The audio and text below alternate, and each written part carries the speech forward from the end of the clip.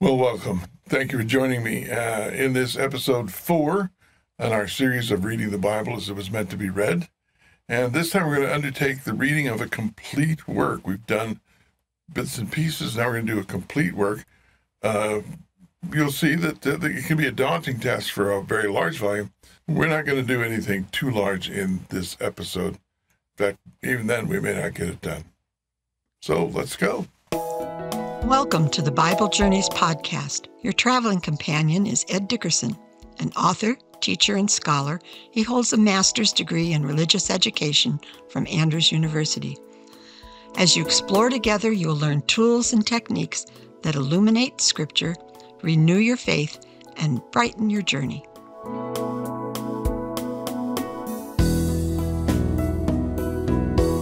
So here we are, read the Bible as it was meant to be read, and reading a complete work. Now, whatever it is, the Bible has many forms of literature in it, and they all need to be approached on the way they were intended to be read.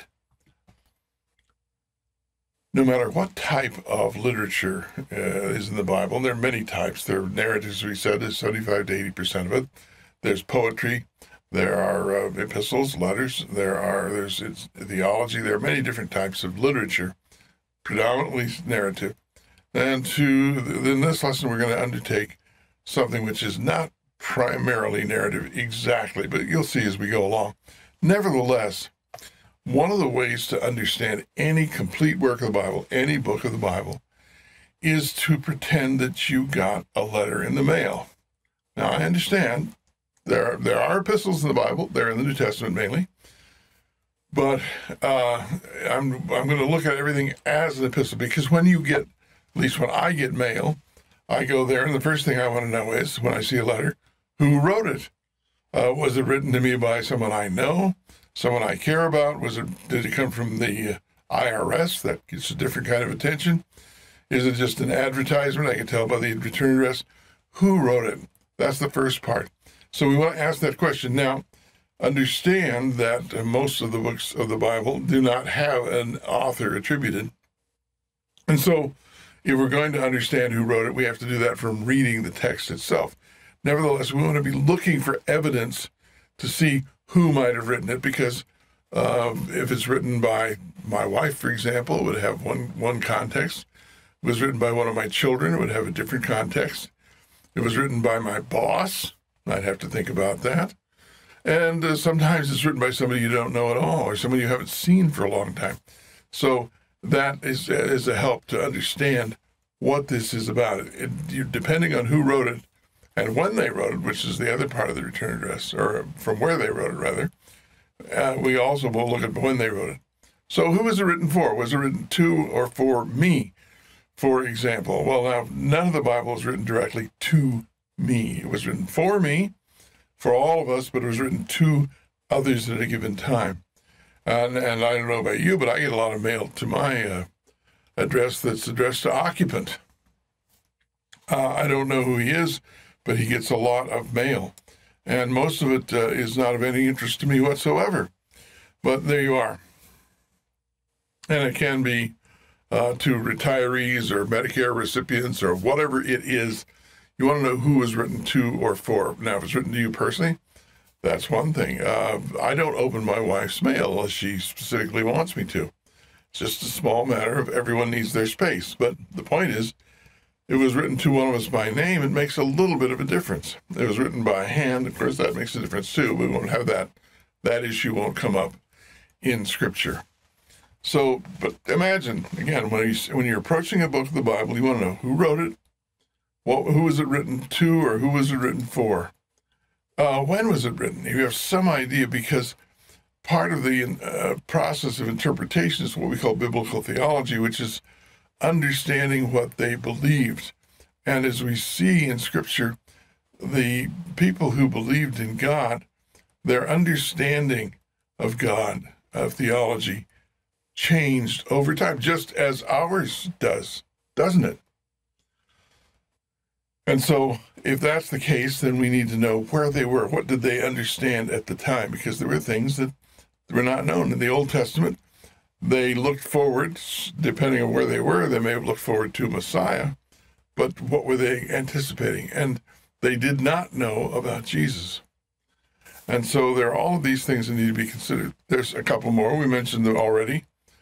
Where was it written? Where was it sent from? For example, supposing you discovered in your attic a letter from your great-great-great-grandfather who was in the Civil War, for example, and he wrote it to your great-great-great-great-grandmother who was somewhere else, and you see that there's a distance between them and the time of the Civil War, and it makes a big difference. Or maybe it was just your grandparent in World War II, and they wrote home. All of these things can make a difference in how you view and understand the message, because they made a difference to the people who were writing and receiving these things originally. So that's important. Who was it written? Who wrote it? Who was it written to? Who was it written for? When was it written? And of course we have postmarks, but when we come to ancient documents, it gets very difficult, but we often have a date range, and that can be very, very helpful. So knowing all of these things helps us to understand the mindset that sent it and the mindset that received it. And because that is what John Walton calls the face value reading of a text, which is what did the author think he was saying? And what did he expect his audience to hear, to receive? Because that is the message God wanted to get across through his prophet to his people at that time. And when we understand that message, and only when we understand that message, can we truly understand what it means for us today. So again, it's part of reading the Bible as it was meant to be read, reading the book as the author, inspired by the Holy Spirit, but very definitely active, as we've already seen, we'll see more of, that the human author was very much involved in this process, and that how they expected this to be received and understood by their audience, and likely how their audience did, in fact, understand it. So this is what we do, whatever book it is. And something I don't have here, but something which I like to do personally, is I like to focus in after I think I have a general understanding of a book, and I like to summarize it in as very, very succinctly, a word, 2 words, maybe a couple of sentences at most. Think of the typical 25 words or less they talk about for contests. And so, for example, the book Hebrews, there's one word that sums up Hebrews: better. There's a better priest and a better temple with a better sacrifice. Everything in Hebrews shows how Jesus and his sacrifice and his time on earth was better than the Old Testament system. It was the fulfillment of it, but it was also better than. So better, if you read Hebrews, you think, this is all about better. It helps to understand that book. It gives you a guidance.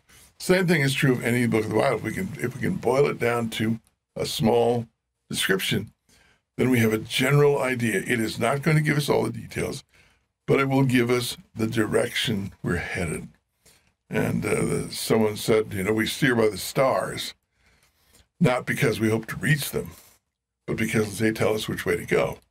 Well, we steer by this summary, not because we think it encompasses everything that's possible, but because it gives us a general trajectory of the book. All right. And then what did he write, and why did he write it? And these things, again, must be derived from the text, but much of it will have to be derived from the text in many cases, most cases.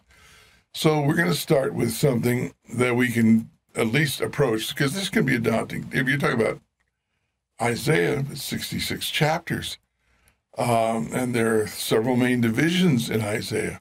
So, it's not that simple. It takes a good long while to get the answers to these questions. And it's worth it, don't misunderstand me.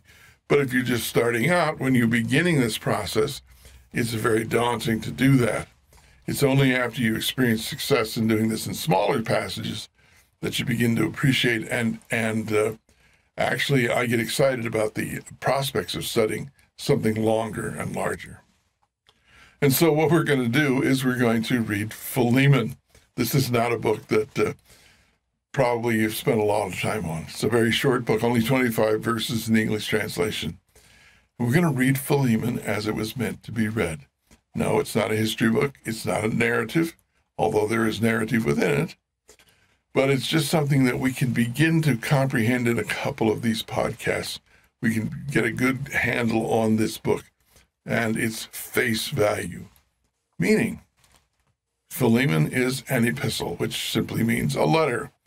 And to get an idea from the Greek, an epistle is a message that is sent, a letter that is sent. An apostle is someone who is sent with a message. So you can see the similarity in the words there. An epistle. So it's a letter. And that works very well with my little paradigm of you received mail and looking at the return address and so forth. But that still is applicable even to works which are not letters, because it has the same characteristics. It's written from someone to someone and so forth. Now, we mentioned this already. Most of the Bible is story. 75 to 80% of the Bible is narrative. It is not epistles. But there are quite a few of them in the New Testament. So most of the Bible is story. But much of the New Testament, if you just numerically count the books, not the words, because you have, in the Gospels and Revelation, you have many, many words comparatively. Some of the epistles are very short, just as some of our letters are very short. And at some point, we'll get to the fact that many of these letters are what are called occasional writings. We do this all the time. We just don't call it that. If you send a birthday card and a message, that's an occasional writing. If you send a get well card, that's an occasional writing. Something occasioned it, an illness, a birthday, an anniversary, a marriage, a death. You may send a sympathy card. All of the graduation present, all of these things are occasions, and they are occasions which cause us to write in many cases. So occasional writings, many of the epistles are in fact occasional writings. They are answers to questions or problems in one of the churches. And in some ways, Philemon is an occasional writing, although not like most of the others. But most of the New Testament is letters, if you look at it numerically. And letters, of course, can contain narrative. Here's what we did last week. It contains perspective narratives of the future. Here's what we're going to do when we come to visit you. Here's my plans for college, or whatever it is. It can be a narrative of one sort or another. There can be poetry. We often share things that matter to us, and especially love letters tend to have things like poetry in them, lyrics to songs and so forth. And so we find that also in the New Testament epistles. And, of course, there can be theology. We find that especially in Hebrews, which I already mentioned, and in the book of Romans. But there's theology sprinkled throughout many of the books. It's just that they're not pure theology or not primarily theology. And that is true of Philemon. It's not primarily theology. It's certainly not poetry. There is a minimal narrative. It's only 25 verses, so there's not room for much narrative. But it has its own function. We're going to look at that. And Philemon has one really great virtue. It's short. And when we start out, you want to start out with things that are short and easy. You get better and you get to the point where you can do these things much more rapidly.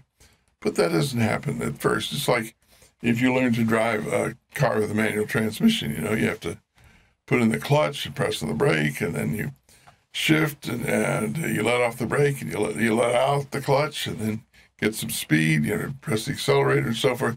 And when you first do that, it's like, oh man, this is so complicated. And it takes, all of your concentration just to get to start smoothly. And there are many things like that when the first time you do it, it's very complicated. The first time you make a chord on your guitar, for example, there are lots of things like that. The first time you're just figuring out how to do it. But as time goes on, if you get adept at driving manual transmission, you don't even think about it. You just do it. And so the same thing can happen very much with Bible study and learning to read the Bible as meant to be read. And that is, over time, these things become automatic. They become habits of mind, and you automatically do these things. You start reading a text, you don't say to yourself who wrote it, but you're looking for that. That's the first thing you go looking for. The same is true, again, of many activities. And so that's what we're going to be doing here. We're going to start with something nice and easy. It's like driving that manual shift around the block, not through traffic where it gets to be very demanding, but around the block, or maybe just around a parking lot.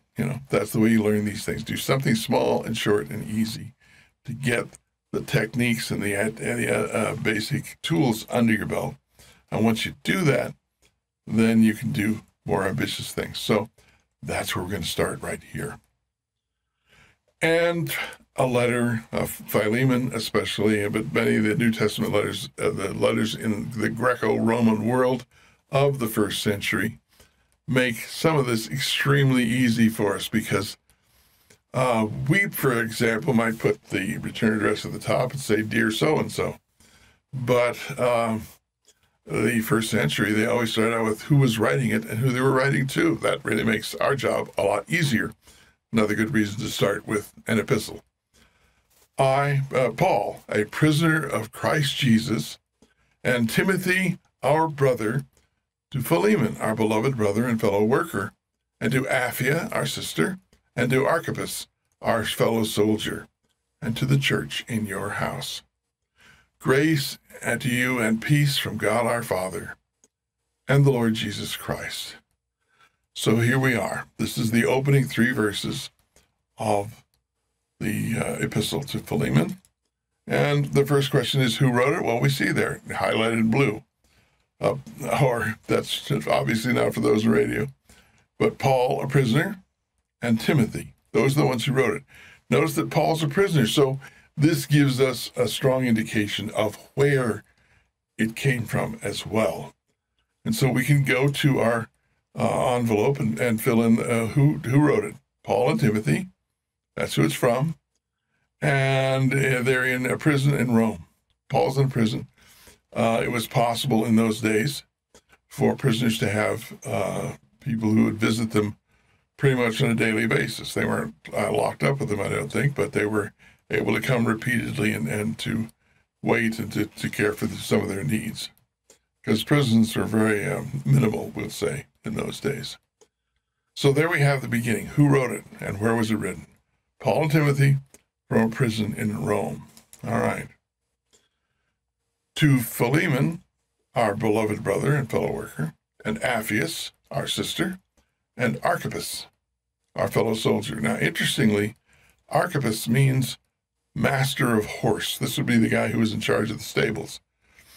It could be a proper name, that someone was just named Archippus, like we named someone Taylor, for example. And of course, a tailor is also a trade, person who sews and so forth. Well, Archippus, it could just be a name, but it could be that he actually was the master of horse, the one who looked after the horses in Philemon's household, because he has a household and he owns slaves. Philemon is not poor. He's well-to-do. And he might well have had a number of horses and stables. And Archippus, that might be his name, but it might be he's the one who takes care of the horses in Philemon's household. So he would be a person of some importance. And to the church in your house. And again, when we talk about houses in the New Testament, our idea of a house church is somebody in a bungalow or a 2-story home in a suburb or something like that, maybe even an apartment. The Roman household usually, especially when we see somebody like Philemon, who has a number of people in his house, so he has slaves and so forth, or Priscilla and Aquila, and many of these people were well-to-do, and they would have what we would probably call a villa.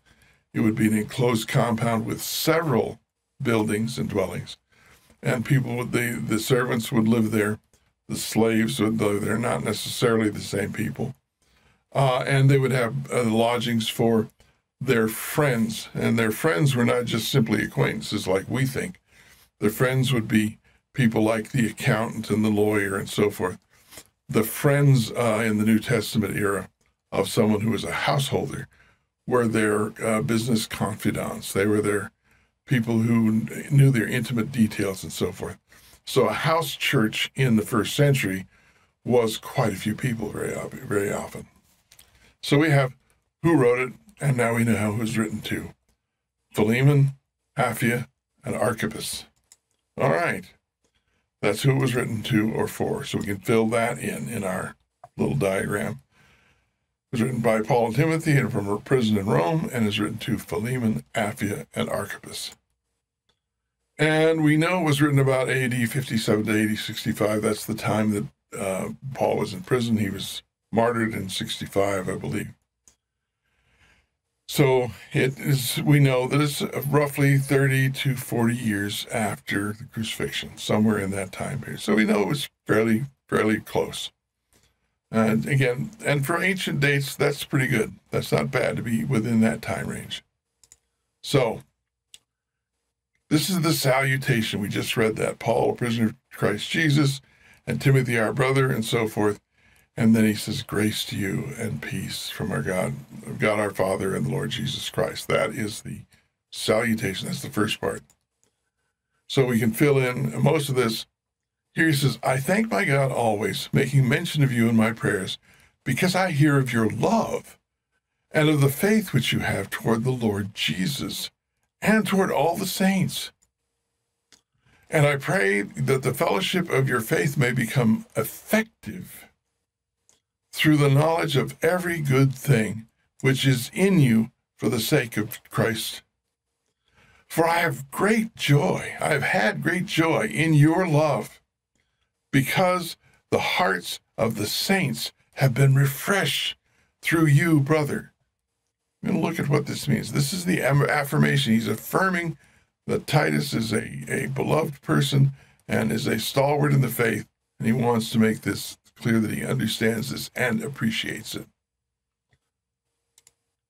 Therefore, though I have confidence in Christ to order you to do what is proper, yet for the love's sake, I rather appeal to you, since I am such a person as Paul, an old man, and now also a prisoner of Christ Jesus. That's the appeal. And most of this letter is going to be an appeal that is made from Paul to Philemon. I appeal to you for my son Onesimus, whom you affirmed in my imprisonment, who previously was useless to you, but now is useful to both you and to me.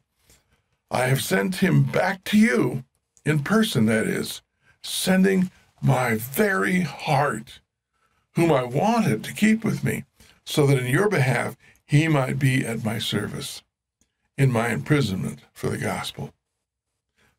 But I did not want to do anything without your consent, so that your goodness would not be in effect by compulsion, but of your own free will. For perhaps it was for this reason that he, that is Onesimus, your slave, was separated from you for a while, that you would have him back forever, no longer as a slave, but more than a slave, a beloved brother, especially to me, but how much more to you, both in the flesh and in the Lord. If then you regard me as a partner, accept him as you would me. But if he has wronged you in any way, or owes you anything, charge that to my account. I, Paul, have written this with my own hand. I will repay it. Not to mention to you that you owe to me even yourself, own self as well.